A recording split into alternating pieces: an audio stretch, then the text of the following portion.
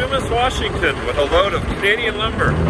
I'm Craig and you're watching Trucker Josh on TJV.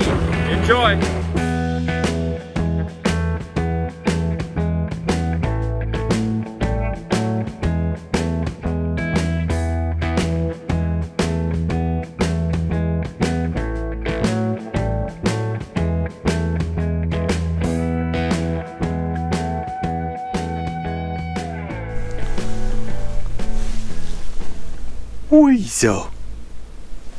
Weasel. Is it a good morning? Is it a good morning? It's a good morning, man. Good morning to all of you. We're here unloading right now. I've got the tarps off, the part of the load that this guy is unloading off me right now. And we're just waiting until they're done, right, Diesel? Then we're heading off to Brampton. Yay. I'll show you what they're doing here quickly before he comes back. He's over there. So this is under the tarp here. That's going into Brampton. So I left the tarp on that. All of these here are being unloaded. So I got to make sure I take off all this dunnage. These are all nailed on. I don't take that all off here. I don't want to. Actually, you know, I'd like to take them home, but I don't think I'm gonna have room for them on the trailer. I don't know what kind of freight I'm hauling. I know what my next load is, and it's going to Oak Bluff or Oak Bank, one of the two, in Manitoba. So I gotta pick that up tomorrow morning and take that back to Manitoba. I don't know how much trailer space it's gonna need yet though. They didn't tell me. So I just want to have the whole trailer available. So we got into town pretty late last night. We got here at what, 2:30, 3 o'clock in the morning, something like that. Stopped for my mandatory 8 hours at that Petro Pass card lock there. Nobody bothered me. I wasn't in anybody's way, I guess, so did that. And then that was just around the corner from here where we are now. And I took my tarps off for this load over there, so I didn't have to do that in the yard here. Came over here, took my chains and straps and stuff, whatever else equipment I had on the spools off, and now they're doing their thing. Here he goes. Oh, he's just trying to grab him right now. Don't drop him. I don't care if you drop him. I don't care what you do with him, just get him off my trailer. There he goes. I could care less if he drops them. I mean, I would rather he didn't, but I did my job. I got them here in one piece. I got them here. They're nice and clean. They're not damaged. I did my job. You want to drop them doing your... That's fine. I don't care. Just don't drop them on my truck. Once they're off my trailer, they're not my problem anymore. So I already called the customer in Brampton, and we're going to get these other 3 big spools unloaded this afternoon yet, and then I'm going to go stay at the truck stop in Mississauga there. I think it's Mississauga or Brampton. It's the Husky. We used to stop there all the time when we were on vans. And then we'd walk over down to Courtney Park Drive and go to the Cineplex and watch a movie. Or something, go for a walk. Well, I think we're going to do that again tonight. I'm going to go see a movie. Maybe. I don't really feel like seeing a movie. Maybe I'll just watch some TV in the truck here and relax. But my reload is in Brampton. And it's, let's see actually here. Where is it going exactly? Show me! Learn me! Okay, we are picking up in Brampton, Ontario. Okay, so the same neighborhood. And it's going to Oak Bluff, not Oak Bank. Oak Bluff, Manitoba. That's just on the west side of Winnipeg. And they want it there Friday morning. So I have tomorrow, which is Tuesday, right? Oh yeah, Tuesday. So I have Tuesday, all of Tuesday, Wednesday, Thursday to get there. Unload it Friday morning, then go home. Because on Saturday we have a Christmas gathering with my mom's side of the family. A big extended family Christmas gathering. On Monday I have a doctor's appointment about all my blood pressure and stuff, and I haven't updated you on that in a little while yet. My blood pressure has been perfectly fine for the last week and a half.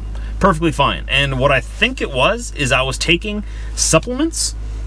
It's supposed to help. They were natural supplements. They were supposed to help with male fertility, right? And help out in that department with dudes and baby making. So natural, I figure it's natural, whatever, natural, right? I took them, and I noticed that whenever I did take those supplements, that if I did any physical activity, if I went for a walk, or if I remember I was hanging up Christmas lights the one night, or any other physical activity that's involved in the whole process, that it would, I'd be out of breath for a very long time, like for the rest of the day, out of breath. And my blood pressure would be through the roof at like 150 over 100. Or I think my highest one was 151 over 97 or something like that. And I tied it to those, so I threw those out for the past week or so. And I've noticed that my blood pressure's gone straight back down to normal. So that was definitely what was raising my blood pressure. So be careful with natural supplements. Just because they're natural doesn't mean they're good for you. I don't know what that was doing. I'm going to talk to my doctor about it. I should have talked to him first, I guess. But you know me. Got to learn on my own. I don't care. I got to learn on my own. So I threw them out, and everything's been good. But I do still have a pain in my back that isn't... It's like a lump in my back that I'm not too sure. I don't want to talk too much about it yet to get myself all freaked out, because if I Google what it could be, it's going to tell me it's cancer. But I don't think it's cancer. I'm going to tell myself it's not cancer. But I'm going to go get myself checked out anyways. And I have to get myself checked out for that high blood pressure to make sure that my heart wasn't damaged, because I went in there with symptoms of a heart attack when I went to go see the walk-in, and she told me to monitor it, and you know, he's got to make sure that everything's okay. So that's what's happening on Monday. On Tuesday, we go and see Brittany. We go see the fertility doctors again, and we're moving on to the next stage of fertility treatments, which is called IUI, which is pretty much like I explained to you a couple of weeks ago. If you missed that, I'll explain it to you again in layman's terms. It takes my dudes, my guys, and it drops them off at the finish line. All right, because they're kind of lazy. There's lots of them, great numbers of them, but they don't want to go the whole race for some reason. So we're just gonna drop them off the finish line. There you go. Or as the doctor likes to tell us, the way the doctor described it to us, or to Britt, was, you know, usually they have to take the stairs to the top. We're just gonna give them an elevator ride. So that's what IUI is. And that's our next step in fertility, in getting Britt pregnant and having our first baby. So we've been trying since we got married. So this next year, it'll be 3 years that we've been trying. We've been trying over 2 years. Is that right? Over 2 years? Not since we got married, but since we've been actively like trying, and since we've realized that we've had fertility problems, and we've been seeing the fertility doctor since this last summer in 2019, and IUI is the next treatment. I really think that it's gonna work, because she's on fertility medication as well. And she's apparently very fertile. The doctor says there's absolutely nothing wrong with her. She's got everything in order, and everything is really good. So I just got to get my boys to the finish line, and it shouldn't be a problem after that. So it's a little bit of a pricey. This obviously isn't covered by our basic health care, but we got it. This is something we really want. And if you guys are wondering about costs or whatnot, if you're struggling with fertility, maybe we can talk about that in a future video. But you know, it's about $650 just to register, and then $625 for every procedure after that, and that's just the basics. But we can go over that in another video in the future. I've already been talking for 6.5 minutes here waiting for this guy to get me unloaded. But that's a whole update on my life. So that's on Tuesday. So Sunday is Christmas, Monday is my doctor's appointment, Tuesday morning is our fertility appointment, and then I get back on the road. I got to make some money before Christmas yet. And off we go. I got the inside of my windshield a little dirty there with my gloves. I threw them onto the dash to let them dry on the vent. Oh, what's this guy doing? What's this guy? Oh, you're the mail person. Used to be the mailman, now you're the mail person. Hello, person. Nice to meet you, people kind. So now we're headed 80 kilometers into Brampton. Gonna get there about 3 o'clock this afternoon.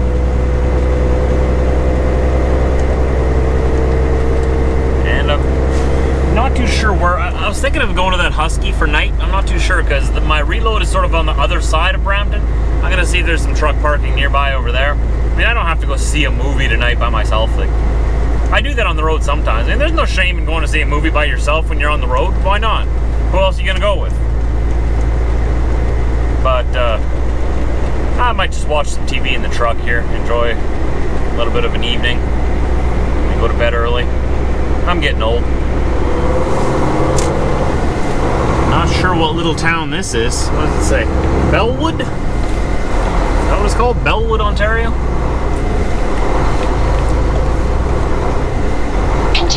this road for 13 kilometers. Look at that building there on the right. Wow. That's old. I wonder what they use it for. It looks abandoned. That's too bad. Yeah, these towns in Ontario are old for Canadian standards. These are some of the first settlements. This was the first area. Some of the first area. I mean, Quebec City was settled first. What I'm trying to say is it's older than Manitoba. Well, we're seeing a lot of people, a lot of vehicles, and a whole bunch of big cement blocks with holes in it that people live in the sky. Look at all this. We're in the city. This is Brampton, I believe, which to me is Toronto. It's all the same to me.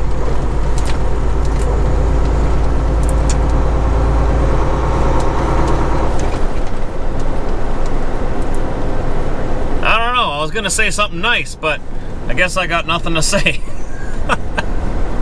It's Toronto.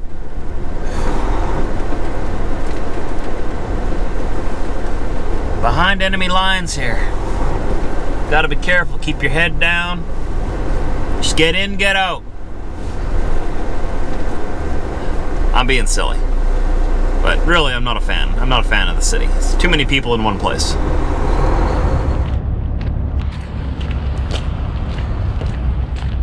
We're gonna go see the Joker.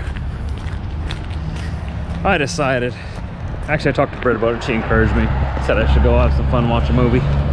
So here we go. Gonna go hear what all the fuss is all about. I've heard all kinds of reviews about the Joker. I heard it's a great movie. I'm gonna go get something to eat first though. If I can get across the street without getting run over. I've walked this road many times. I used to stop at that Husky. Every time I was in the area, I used to have layovers here more often. And I stopped there and it's just like 1.5 kilometers or 1 mile walk down to the theater over here. And there's a Boston Pizza there.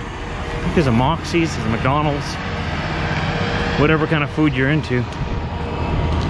All around the same area there. And there we go. Google said it was gonna take 25 minutes to get here. I got here in about 15 minutes. There used to be a Montana's restaurant around here too. No, I'm gonna get some food first. What's the time? The movie's at 7:30. The time is now 6:30. So I have an hour.